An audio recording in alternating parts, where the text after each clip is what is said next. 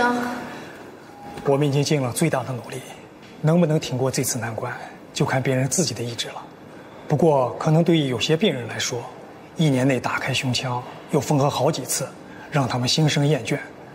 希望家属能尽快唤起他的求生欲望。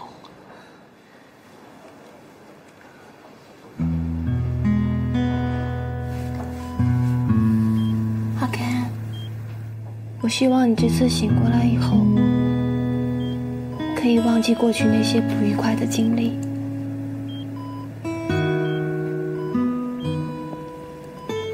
我只想你记得，我才是这个世界上最爱你的人。无论顺境还是逆境，贫穷还是富有，健康还是疾病，我都会爱你，尊重你，不离不弃。你快点醒过来好不好？我的婚礼不能没有新郎。不管我做什么，无论我付出什么样的代价，我都是为了你，你知道吗？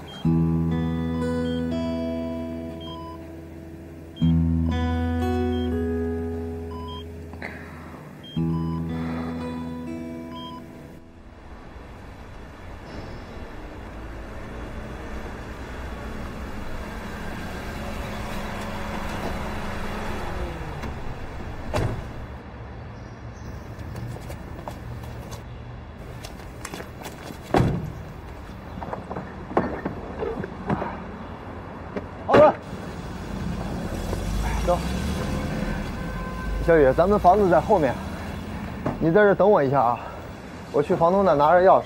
好。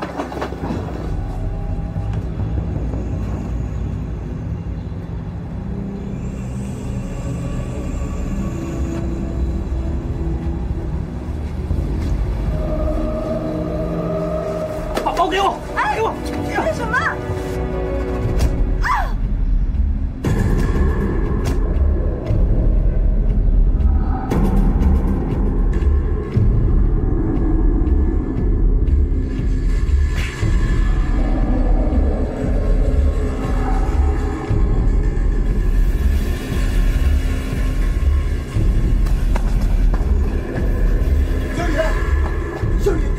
小雨，小雨，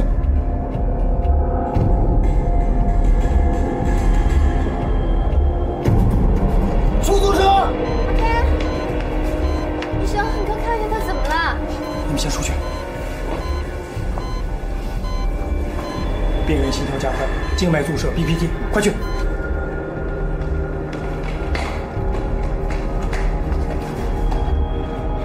大夫，我求求您了，一定要保住这孩子。2个人都有危险，你保当然是保孩子，不能大人跟小孩一块保吗？不能保，赶紧签字吧，晚了你妻子都有危险了。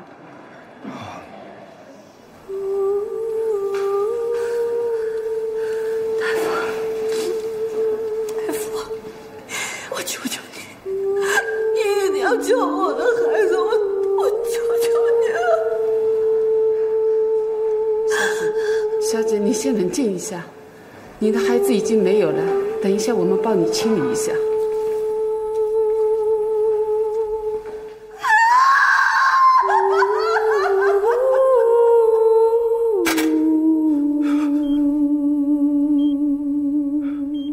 醒了，太好了，心态已经恢复正常。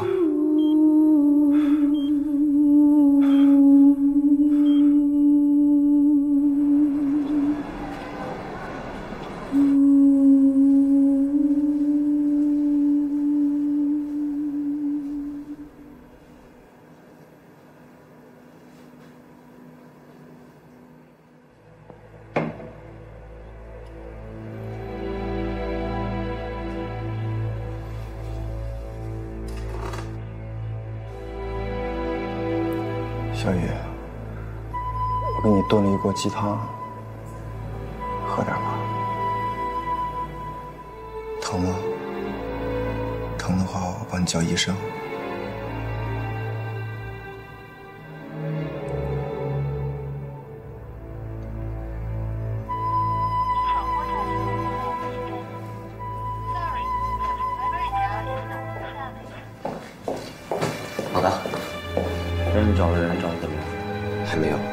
我去了他家很多次，他都不在家，也没有去上班。我想他会不会出去散心了？洗洗澡吧。好了，我觉着吧，等过几天你和邹律师的误会解除了，哎，他自然就会回来找你。让你找你去找，哪那么多废话？你干嘛呢？刚好点，你情绪别那么激动。邹宇不接我电话。我上午去找邹月的时候，他也被转院走了。他们一家是要彻底离开历城。哎，你干嘛呀？慢点儿。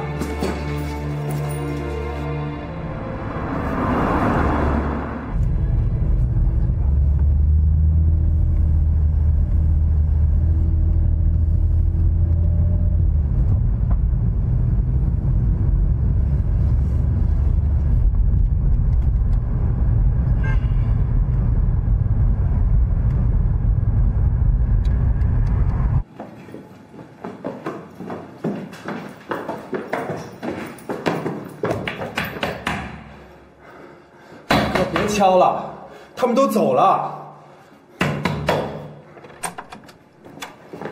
啊，林少，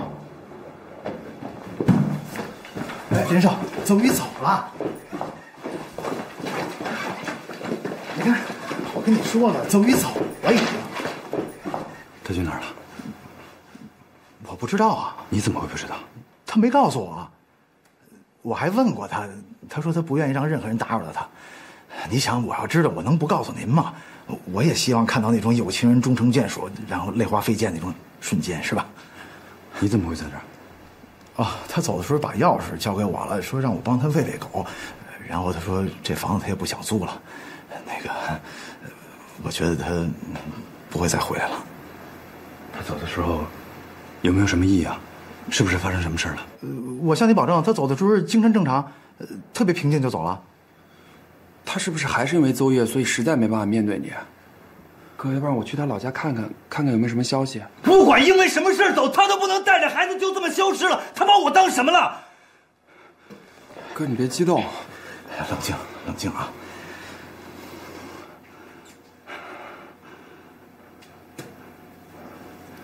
不对，他肯定是有什么事儿，要不然他不会这么做的。我了解他。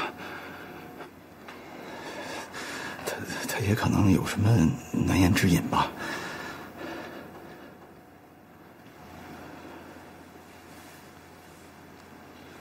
高律，我什么都没说。高律师，邹宇他不让我告诉你。哎，我就跟你说了吧，全是那个江新海，他亲自找上门来，威胁邹宇说，如果邹宇不离开你的话，他就一直要告到你坐牢。邹宇是为了你才离开的。你看他们一家3个女人，老的老，病的病了。邹宇还怀了一个孩子，他得有多大的勇气才能带着一家人离开这个城市，到一个新的城市重新开始生活呀？又得找工作，还得找房子，没有朋友，身边连个帮手都没有，难呐！一想到这个，我作为他自身的蓝颜知己，我都心疼。他并不是不爱你，恰恰因为他太爱你了，所以他才这么做的。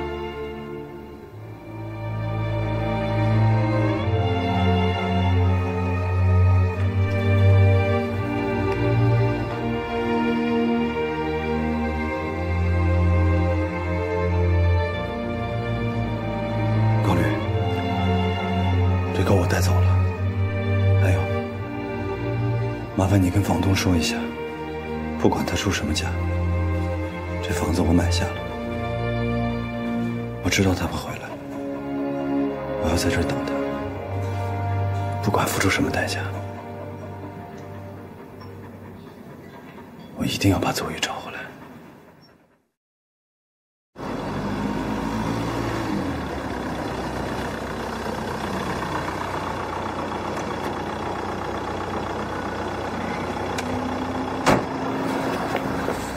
阿 Ken， 你跑哪儿去了？身体还没好，还到处乱跑。你过来。心瑶，我不会跟你结婚的。你胡说什么呢？我知道你现在心情不好，现在说的话都不能算。我很清楚，你和你哥哥为了促成这门婚姻，在背后做了些什么。是我对不起你们，你们对我做什么，随时我等着。可是我真的没有想让我哥告你。没关系，让他来告我，我奉陪到底。但是是我对不起你们，你们只针对我行吗？别对我身边的人。是不是邹宇又跟你说什么了？阿 K， 我真的不在乎你心里有谁，我就想跟你结婚，我已经推到这一步了，你还想让我怎么样啊？阿 K， 在他没出现之前，你还爱我的，对不对？我以前是个混蛋，现在有可能也是。你这么想，心里会不会舒服点？我不会放过我们之间第三者的。不被爱的那个人，才是第三者。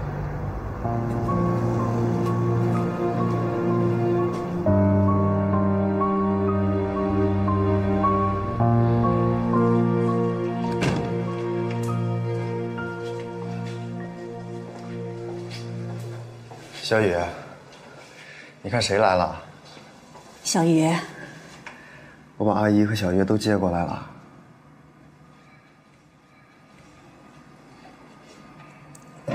阿姨，那个小雨最近吃的太少了，这样下去身体会垮的，你劝劝她。我走了。小雨，我晚点再过来看你啊。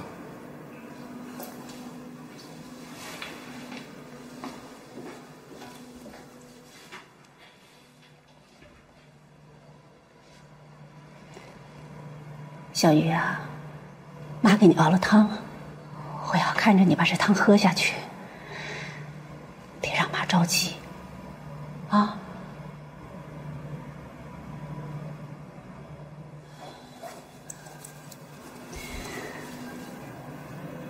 小雨，这只是个意外，不要怪自己，好吗？天意吧。天意如此，我跟启程都太自私了，我们伤害了小月，所以老天爷要惩罚我，惩罚我们，他就带走了我们的孩子，我们是受诅咒的一对。我们的关系开始于浩然的死，本来就是个错误。我跟启程为了在一起，差点害死了小月。后来我怀了启程的孩子，我又心存侥幸，我以为我偷偷的带着我们的孩子。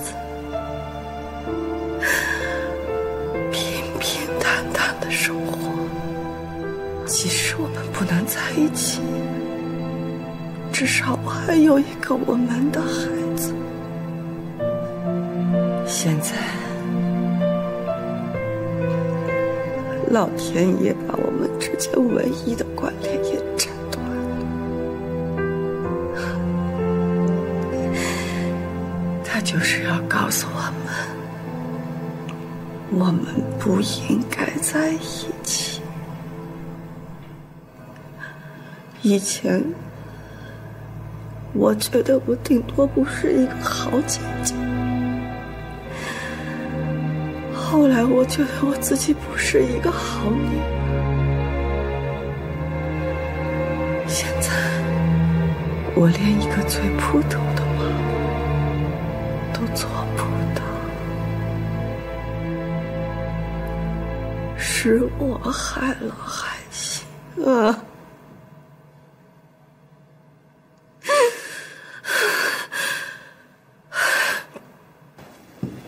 哎，你到底要干什么呀？王姐说你2天都没有吃东西了。哥，我把我的新郎弄丢了。你别这样了，行不行啊？是这小子没有福气。可是他说，不被爱的那个才是第三者。这个王八蛋，现在证据还在我手上，我能放他出来，就能给他送进去。这次，我一定让他跪着向你道歉。哎，哥，不要啊！你怎么还护着他呀？那个女人消失了，他们的孩子也没有了。我相信阿 King 早晚有一天会知道，最爱他的那个人还是我，他是属于我的。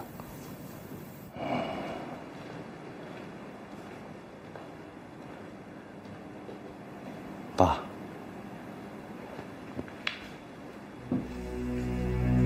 对不起，我没有经过您的同意，擅自取消了和江心瑶的婚约。我知道，这肯定会给志林带来很大的损失。我会为志林负责。以前，志林也有过危机和低谷，但是我们都安全度过了。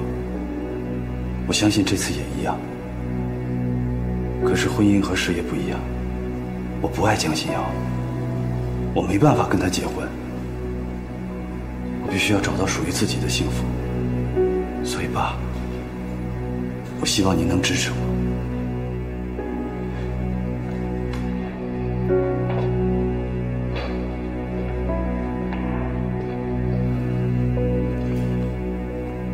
既然你已经这么说了，我还有什么可说的呢？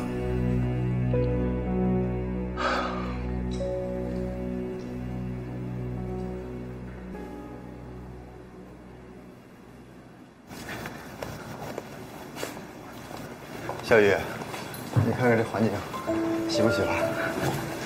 到了，阿姨，回来了。哎，小雨，妈把汤都给你熬好了，我给你拿汤去啊。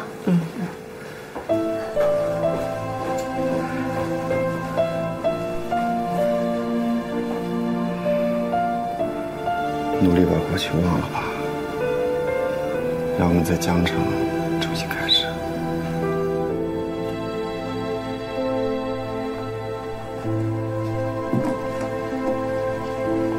人生有八苦：生老病死，爱别离，怨长久，求不得，放不下。这短短的1年里，我什么都已经经历过了，没什么放不下的了。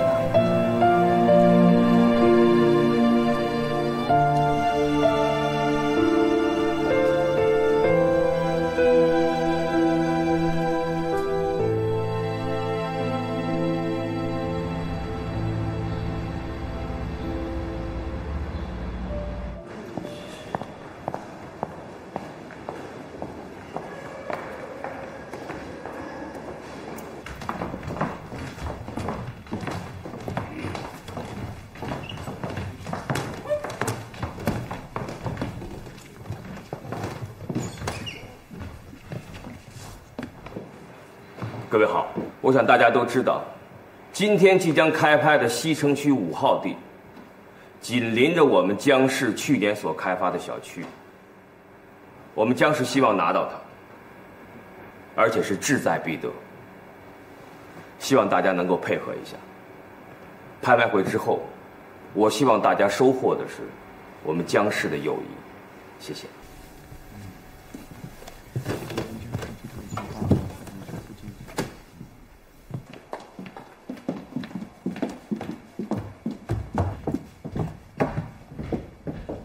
看来各位已经到齐了，各位手里已经拿到我们的西城地皮的拍卖手册和西城地皮的评估报告。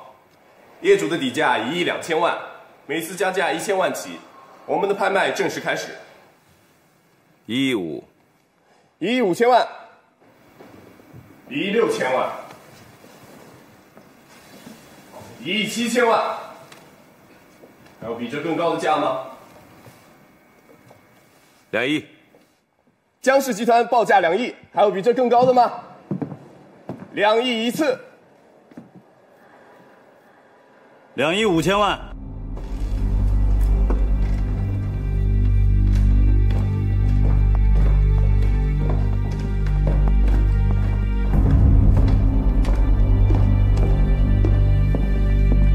哥，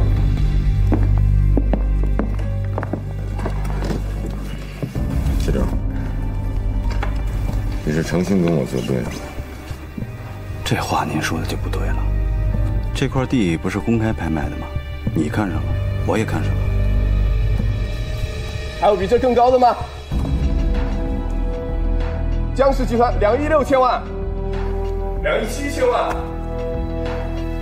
，2亿8千万，还有比这更高的吗？3亿。3亿。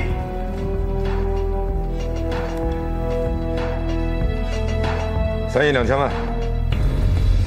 3亿5千万。3亿5千万，林氏集团报的3亿5千万，还有比这更高的吗？这点，别举了。你这是在求我吗？做人不能太过分。比起你来，我还真不过分。是你誓约在先，让我们江家丢尽了脸面。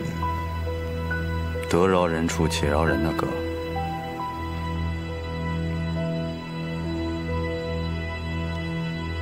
3亿7千万。3亿7千万，江氏集团3亿7千万，全场还有没有要加价？哥，历程可没多大，四处树敌，最后只能搬起石头砸自己的脚。商场上没有永远的朋友，也没有永远的敌人。同意。3亿7千万1次，3亿7千万2次，3亿7千万3次，成交。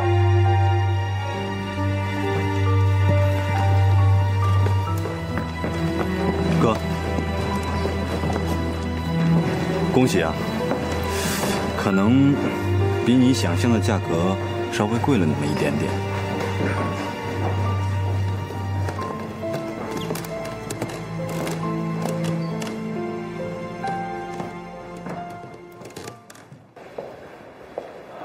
老大，你举了这几下手，就让那个江星海多花了1亿2千万。他让支林亏损的何止是这些钱？那倒是。让你办的事儿有消息了吗？还没有。老大，你看你这一年去了那么多个地方，我觉得吧，这邹宇母子就是故意在躲你。要不按照你这种找法，我们肯定早就找到了。小新按说已经6个月大了，也不知道是男孩还是女孩。那肯定是个儿子。你看你们林家发就是发儿子。哦，对了，老大，明天去那个江城出差，还需要我带些什么吗？多洗点邹宇的照片吧。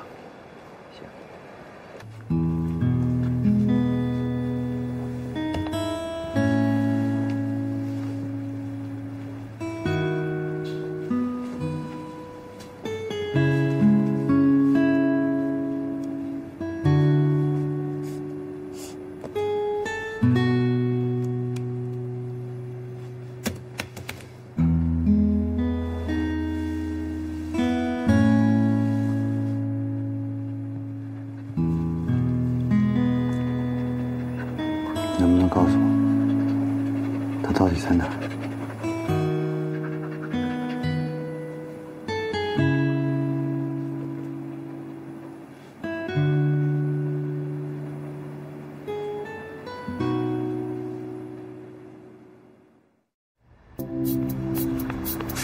哎，你好，我是江城日报的记者。哎，这位先生你好，我是江城日报的记者，我想问一下你关于这一片路边积水，你有什么看法吗？这里一下雨就多，那天开车回家，水都漫到这里了。哦，那交管部门的人有没有过来管过呢？这个我也不太清楚，要么您问一下小卖部那个老奶奶，她可能知道。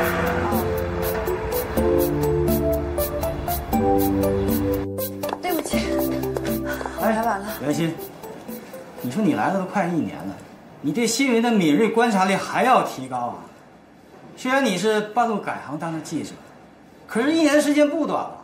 如果你再没有突出的表现，那试用期一过，我留不了你。啊，我知道了，我会继续努力的。你们记住了，紧贴生活，抓住热点，明白吗？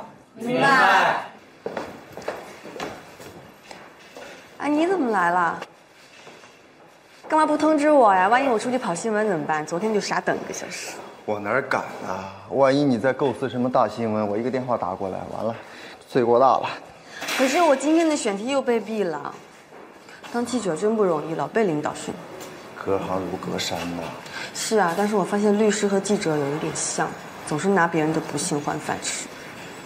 哦，你呢总是不忍心对那些受害者穷追猛打，所以呢弄得每次选题都通不过，是吧？这样吧，我来帮你提供一个大事件的一个新闻线索，好不好？真的？江城最有名、最好吃的一家川菜馆已经装修完毕，马上就要开张了。装修好了？对。行，我去看一下。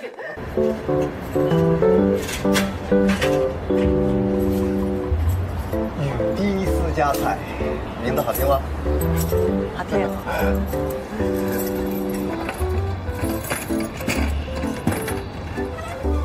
欢迎本餐厅第一位客人邹宇小姐。怎么样？这餐厅里所有的装饰，桌子啊、椅子啊、花儿啊，包括吊灯啊，包括风扇的颜色，都是按你说的给买的。这儿是应该有一个洗手池吗？你不是说喜欢那种古色古香的？已经找人买了，过几天就来。我就是随口一说啊。对我来说是盛事。哎，对了。啊，这是我们的菜单，你看所有的菜都拍成照片了，但是呢，菜名还没取，请这个大记者给起个菜名吧。哇，对啊，恭喜你啊，马上就要实现你的梦想。是我们俩的梦想。哎，你知道我为什么把这家餐厅的名字叫雨滴吗？我就是想，这家餐厅应该是属于我们俩的。这么大的餐厅，我一个人弄不了的，忙不过来。那你就多请几个服务员。服务员够了，缺个老板娘。左辉，这1年多，如果不是因为你，我还是一片混乱。你为我付出的太多了，我不能拖累你。再说，我觉得我们俩现在这样挺好的。你记得小的时候，咱们一起跑步的时候，总要有个终点，对吧？我觉得我们奔向终点的时候，在这个过程当中，我们付出的一切都是应该的，都是值得的。只要我们离终点越来越近。我不应该是你的终点，你值得拥有更好的女孩。我已经失去了爱的能力，这辈子都不会再幸福了，这样对你不公平。我练的是长跑，耐力好着呢。我会陪你到最后，你一直是我的终点。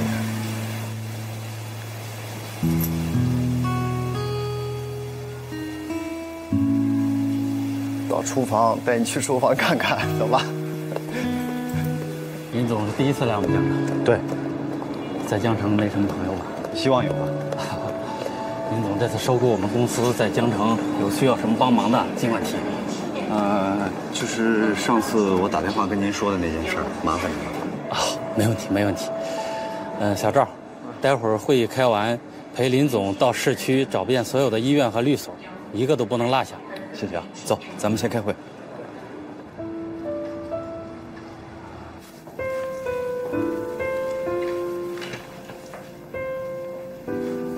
小月，春天来啦！你看我给你带什么来了？康乃馨，喜欢？放在床头。你天天抹这一个颜色，是不是都腻了？我最近发现很多小女孩好喜欢抹法式的指甲油啊，我给你换一个好不好？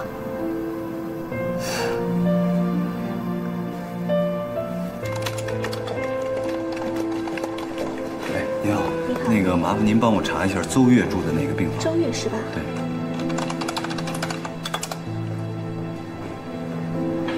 对不起，我们这个医院没有这个病人，要不你去别的医院查一下吧。没有。对，没有。谢谢。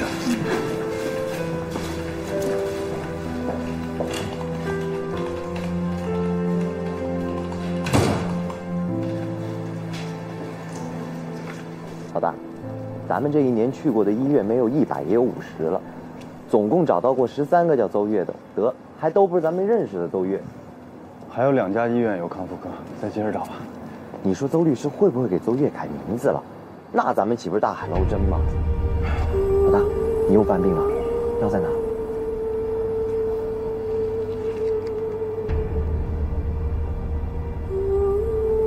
在车上。走吧。这边还有点黏，你得擦一下啊。哎，我跟你说啊，这个盘子这两边盘子一定要对齐了。哎，小雨，那菜单写好了啊。谢谢。啊，对，那个小月怎么样了？哎，还是老样子，就一点苏醒的迹象都没有吗？你明天要不然买一束花给小月送过去吧。春天来了，她又喜欢花，闻着花香，心情会不会好一些？没准还能做个好梦呢。当然可以了。从医院出来以后呢，咱们看电影去吧。不行，明天我要去孤儿院。院长说有个有钱人要给院里捐宿舍，这么好的机会很少有的。我要过去看一下有没有什么法律程序需要我帮忙看的。反正这一年呢，你每个周末都去孤儿院，快评上全勤奖了吧？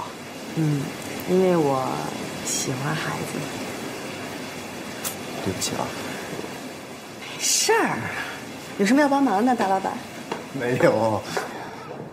这是一栋100多年前的旧房子了，这每逢下雨天呐，这屋顶啊就开始漏水，又没什么保暖的设备，这只要一变天，孩子们就很容易感冒。所以，林先生，我们真需要你这笔专注呀！爸爸，爸爸！笨蛋，这不是你爸爸，你爸爸要是穿西装打领带。怎么会不要你？不要欺负小叮当啊！周云，我告诉你，我要做这个孩子的父亲。他已经有了2个月的生命，你没有权利把他杀死。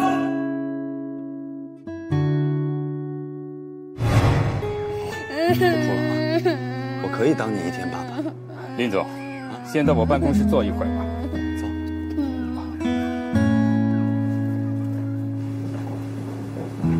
哎呀，林总啊，这就是我们孩子们平时住的地方了。请。好。啊，我这里太简陋了，你就随意的坐吧。没关系。哎呀，林总啊，刚才真不好意思，咱们小叮当啊，只要见到是男人，就会喊爸爸。是。我想知道我们什么时候可以办手续？哎呀，我们这里没有律师啊，只有一个义工叫袁熙，平时帮我们处理一下法律性的问题。哎，对了，我已经把他约过来了，一会就到。哎，我给你倒杯水。哎，别客气了。爸爸，这是我画的画。哦，你画的这是什么呀？这是袁熙阿姨。袁熙阿姨是谁呀？我也不知道，她常常来这看我们。哦，画的真好。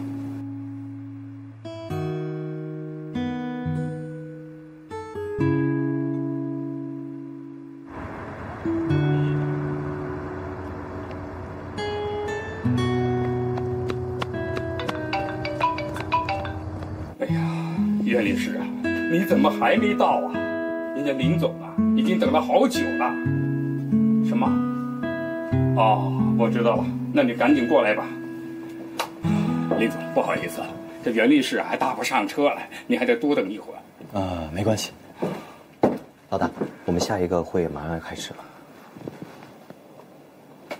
院长，你看，确实今天我没时间了，我先走了。哎呀，你就不能多待一会儿吗？他马上就到了。今天就算了吧，反正以后还有时间。这是我的名片，有什么事儿随时给我电话就行。啊，好吧，好吧，我先走了。哎，我送你。林先生，真不好意思啊，得让你久等了。没关系，没关系。那我先走了啊。好，您慢走啊。再见。好，再见。好。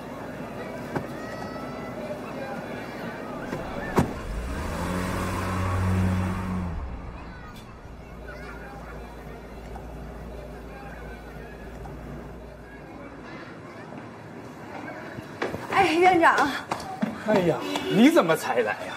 那个捐助者走了，车刚开走。那你没想办法多留他一会儿？人家是大老板，很忙的。哎，我觉得这个人挺不错的呀，你可以见见他呀。那捐楼的事情什么时候谈啊？哦，他说了，等你把这个资料整理了以后啊，你就可以直接的去找他。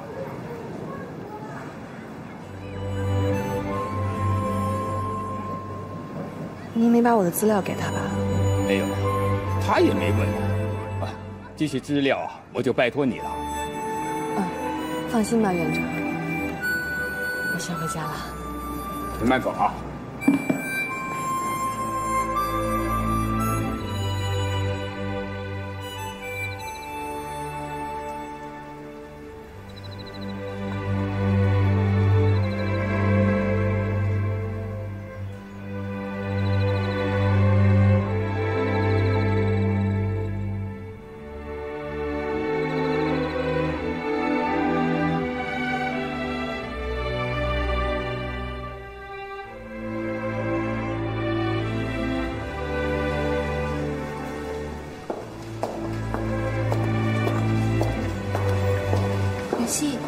我看你脸色不太好，是不是熬夜写稿了呀？啊，那一定要注意休息哦。袁鑫，袁鑫，给你个任务，今天下午1点到开元大酒店，士林集团的副总裁林启正接受媒体采访。这是他个人资料，你熟悉一下，多准备几个问题，争取做个专访，少问一些工作上的问题，多问一些爱情啦、感情生活之类的问题。社长，我下午申请换岗。什么？你不去了？我今天身体不太舒服。袁鑫，你说我让你采访一杀人犯，你不去啊？说让你采访个青年才俊，你还是不去？我今天真的不太舒服。社长，要不我去吧，我肯定把新闻搞到手。哎，你看人家，你再看看你，行，你去。谢谢社长。社长，我今天下午请假了。哎，袁鑫。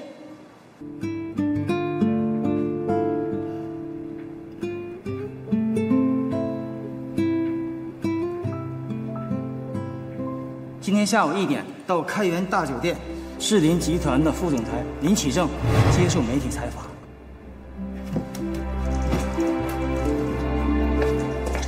哎，去哪儿啊？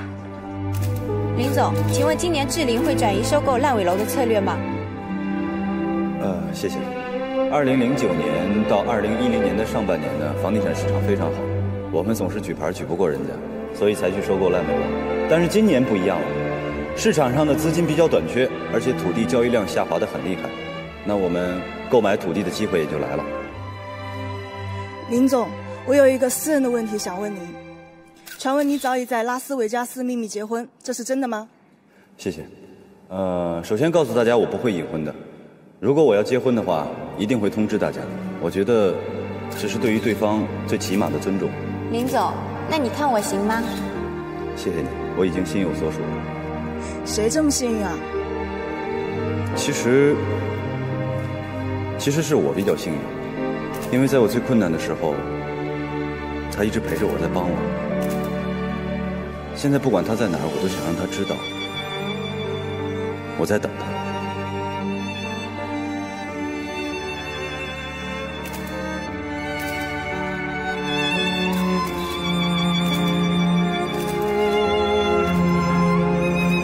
周宇，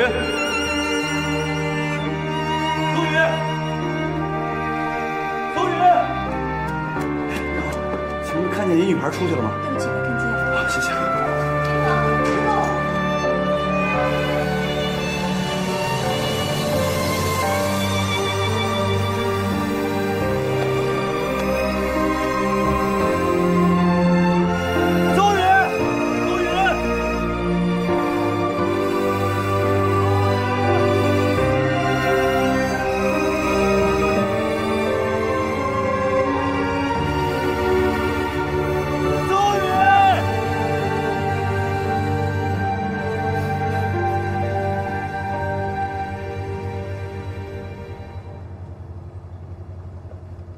肯定是他，绝对错不了。老大，你肯定是看错了吧？不可能，别人我能看错，他我连个背影我都能认出来他。明天的机票帮我退了。不是，你明天上午还要开董事会，下午还有一个剪彩的活动，把这1个星期所有行程都取消。我找了这么长时间，现在终于有点眉目了。我现在必须要留在江城，直到找到他为止。还有，跟电视台的人打个招呼，我要在黄金时间插播寻人启事。啊，老大，你别挂我触你眉头。邹宇要是真想让你找到他，他今天就不会走，对吧？你这样一闹，万一他再离开江城怎么办？你就更找不着他了。这不打草惊蛇吗？我看电视寻人这招不好，真的。那他今天干嘛来啊？不是，也许人家经过呢。不可能，我敢断定，他今天来就是专门来看我的。哎，对了，今天来参加招待会，所有的人是不是进来必须有证件？对啊，必须得签到。对，媒体名单呢？这儿呢。这是今天出席的所有媒体工作人员的名单，我查了，没有叫邹宇的人。改名了？不管他有没有改名吧，反正他肯定是在媒体工作。老大，你放心，我会把今天所有出席的媒体和电视台都去问个遍。快去，快去。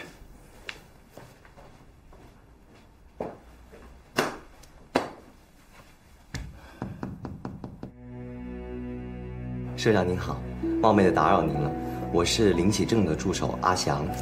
有事您说。是这样的，我想跟你打听一个人，请问你的员工里有没有一个叫邹宇的女孩，原籍是历城的？没有。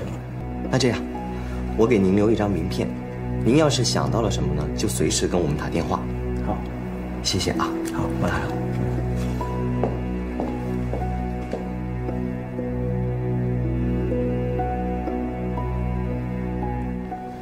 社长，你找我啊？袁熙，你为什么死活不肯采访林启正，而林启正却又到处找你？请你给我一个解释。你改名的事情，全报社只有我知道。我没有告诉他们，但是我想知道事情的真相。你是不是得罪过林启正？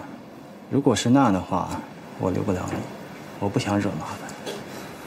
社长，我没有得罪他，那是感情纠纷。林启正能够挨个报社找你，说明他很霸道，他不会善罢甘休的。这样吧，你最近少在单位待着，多出去跑跑外采，躲躲他。谢谢你啊，社长。老高，林启正来江城了，到处找我，你能不能想个办法让他赶紧回历城？那你不想了，你干嘛要去见他呀？总之，你赶紧让他回去就对了。好吧。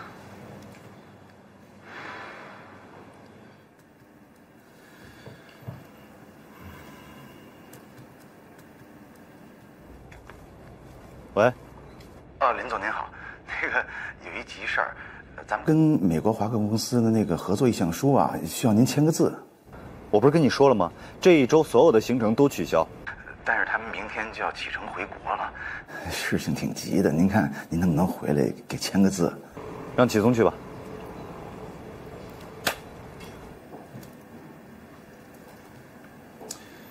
哎呀，就这帮年轻人啊！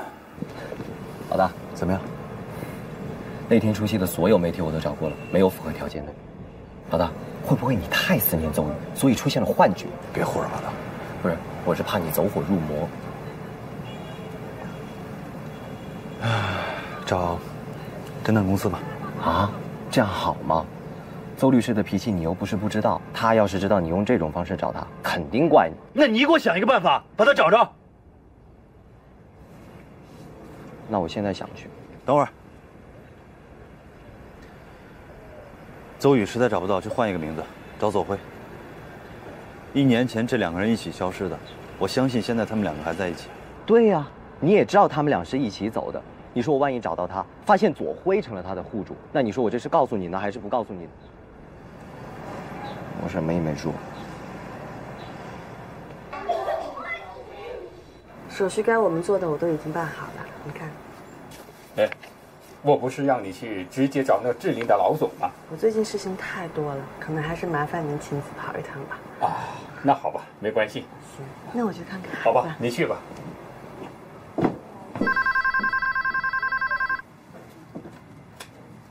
喂，阿博士，哎呦，你是林总啊！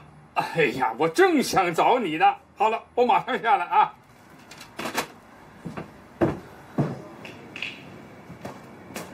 院长，哎呀，林先生你好，你好，你要的资料啊，我们已经准备好了。好，好，好，那个捐赠的事情我已经都安排完了，您别着急啊，那就谢谢了。我先去看看小叮当。好啊，你去吧。哎，再转一圈，对齐了。哎，白色。可惜妈妈，这个好难啊，我怎么转也转不会。你要慢慢来啊，要有耐心啊。你知道吗？连新妈妈就有一个朋友玩这个魔方玩的可好了。那你能叫他来教我吗？哎呀，今天呢，你来的正好，是吗？这袁熙也在。哎，好，你要不要见见他？好啊，好，我把他叫过来。石头，把袁熙阿姨叫过来啊。好的。林先生，那我就把资料给你拿过来。袁熙阿姨，院长让我叫你过去。好，慢慢玩啊。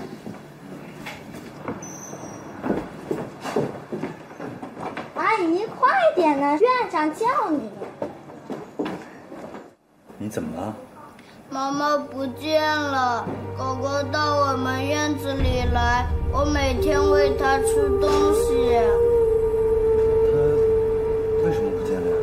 他们拿石头丢它，它不会回来了。不陪你玩了，你先进去吧啊。我也有一个很重要的朋友不见了，我一直在找他，我相信我一定会找到他，所以你也要相信，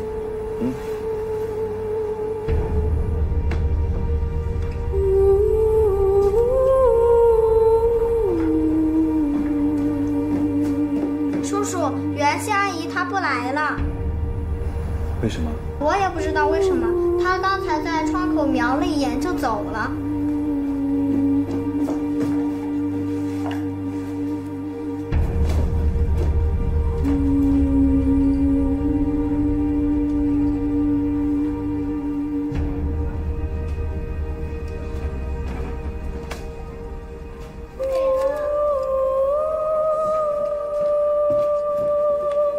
小妹妹，谁教你玩的魔方？是袁熙妈妈教我们的。袁熙妈妈长什么样？你看。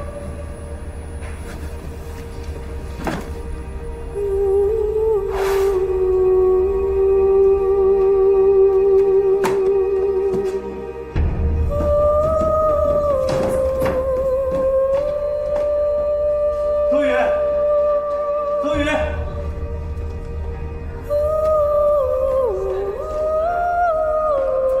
周宇，院长，林总，你怎么了？你们那个义工袁熙，你知道他家住在哪儿，在哪儿工作吗？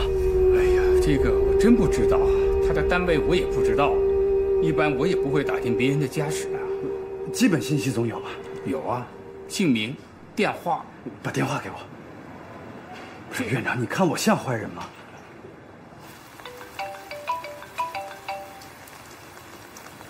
喂，你好。哎喂，你好，我是那个申通快递的，请问你是袁熙小姐吗？我是。哦，是这样的。我这里有一封你的那个快递，地址呢被那个雨淋湿了，有点看不太清楚，麻烦你再告诉我一下你那个地址，我好给你把东西送过来，好吧？我现在在外面呢，你们在哪儿啊？我现在在那个老城门的附近。是这样了，你告诉我一个你家里的地址，我直接给你送过去就好了嘛。我一时半会儿还回不去呢，要不然你们在老城门等我，我过去找你们。那行了，那你快点了，好吧？他马上就到。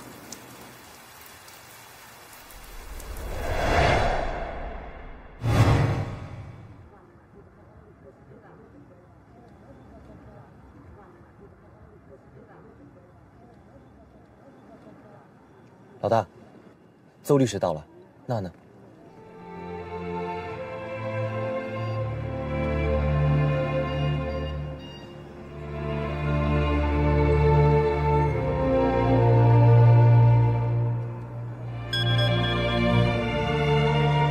喂。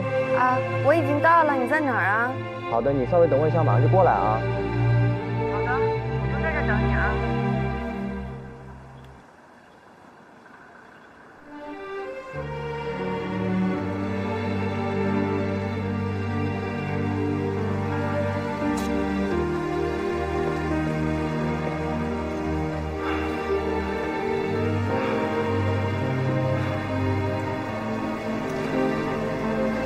这身绿色的衣服很适合你。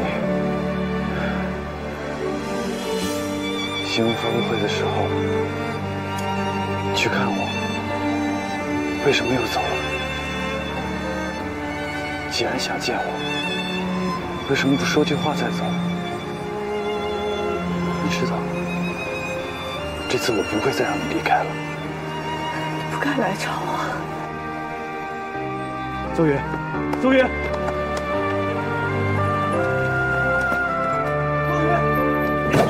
咱说清楚行吗？周宇，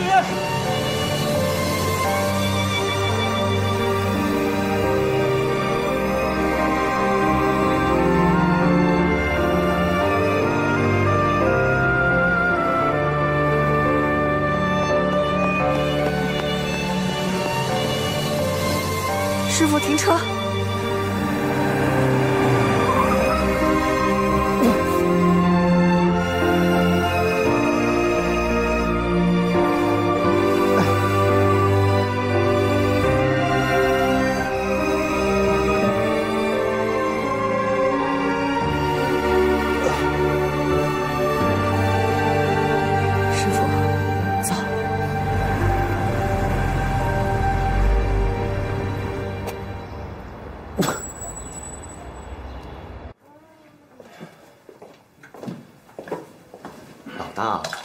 在江城出了什么事，我可真担待不起。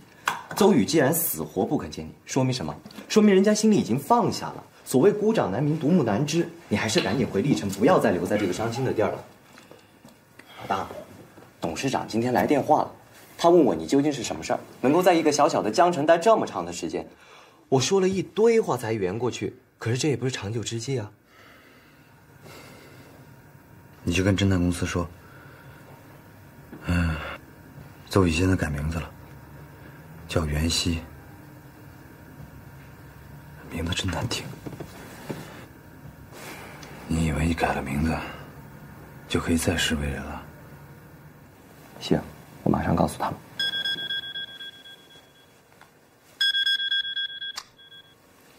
喂，他在哪？好，好，谢谢。老大。 找到左晖了，他开了一家餐厅，叫雨滴。走，不，那你这身体，少废话。啊，你都已经到了呀？哎呀，对不起，对不起，你再等我那个10分钟，我10分钟就过去啊。好。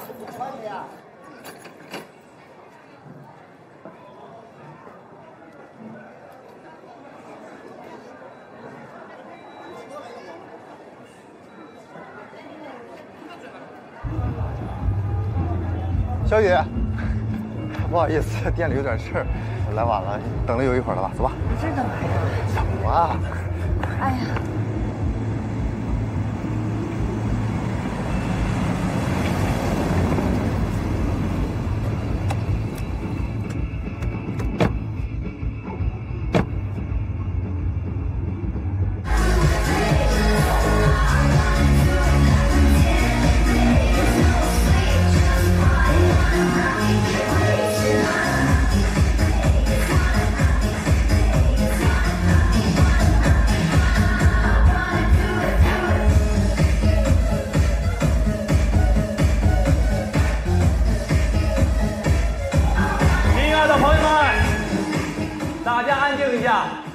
安静一下，大家都是今天晚上的有缘人，因为我们将共同见证今天晚上一个激动人心的时刻。有一位左晖先生呢，认识了他的女伴已经有15年了，从同桌的你开始就认定了是他自己一生的终点。但是这位左先生啊，十分的内向和害羞，那么他今天就要借助酒精的力量，还有现场观众朋友们的帮忙，给他这段长达15年的暗恋画上一个圆满的句号，好不好？好。好，接下来呢，就有请我们的左晖先生，有请。哎，你别去了。小雨，你坐下，你坐着。你别去了。坐那等着我，你坐。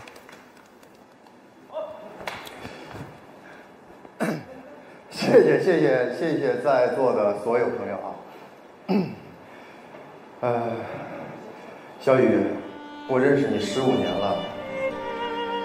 我记得15年前我第一次见到你的时候，你扎着马尾辫，穿着白色的连衣裙，这一幕在我脑海里面是那么美，我一生都忘不了。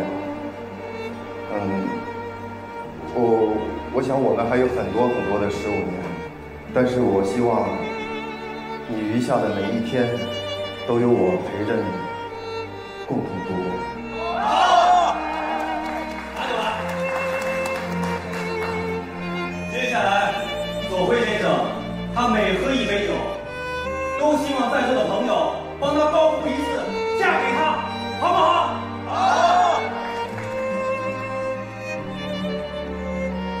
小雨，我会用生命去爱你，嫁给我吧。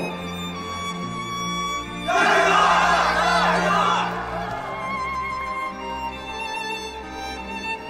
小雨，嫁给我吧。嫁给他！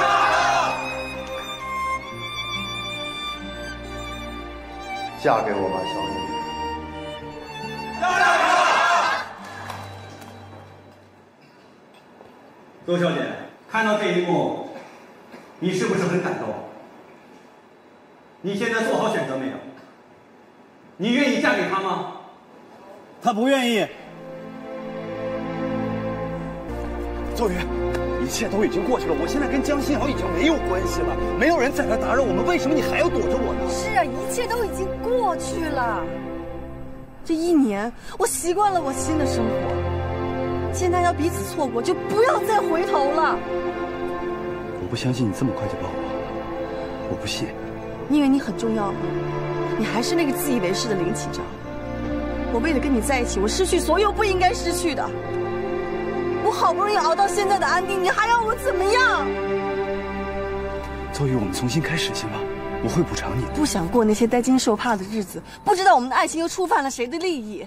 我想要过平静的生活，平静的生活。我不管你信不信，我满意我现在的生活，我非常满意。你不要再来打扰我了。可是我们有孩子，海星呢？他怎么样？把手放开！你没完了！海星没有了。你说什么？没有了。什么叫没有了？什么意思？你问我为什么？这是天意，天意让我们2个人断得干干净净，不要再有任何瓜葛了。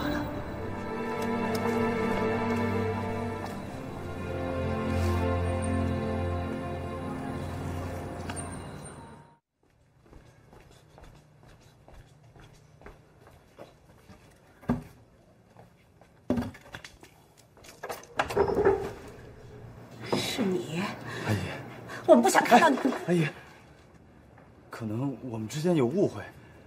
这不是误会，我一个女儿因为你成了植物人，我另一个女儿因为你改名换姓躲到江城来，你还想怎么样啊？想让我们在这儿都待不下去吗？不是阿姨，我只是想跟邹宇在一起。你别说了，你走吧，不要再来骚扰我。阿姨，您至少听我解释。阿姨。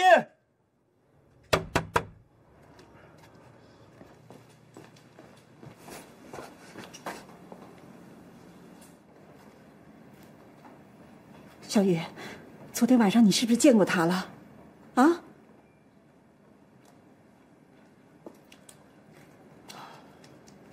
他一直都在找我。你动摇了？哎呀，不可以啊，小雨！你要知道，你们俩不能在一起。我知道，妈，我知道。这1年多，我隐姓埋名来到这个陌生的城市。我不做律师，做记者，就是为了躲他。但是我不知道为什么，我总觉得有一股力量要把我们2个人拧在一起。孽缘也是缘，可是他会害了你，知道吗？你想想小月，想想夭折的小生命，你给我清醒点，给我理智一点。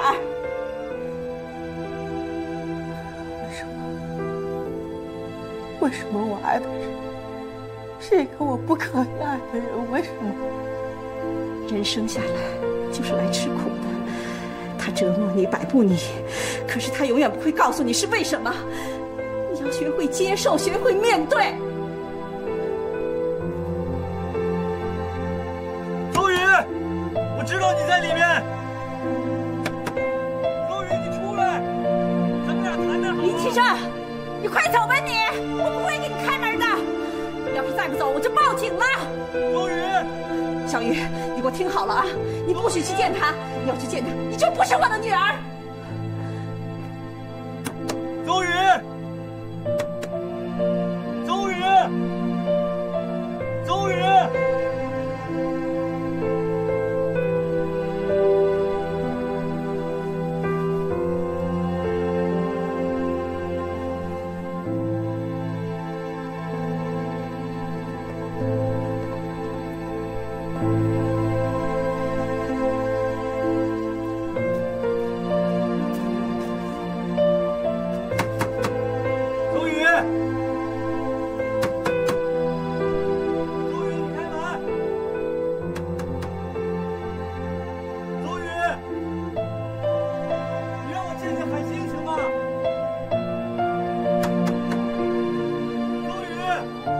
见他一面。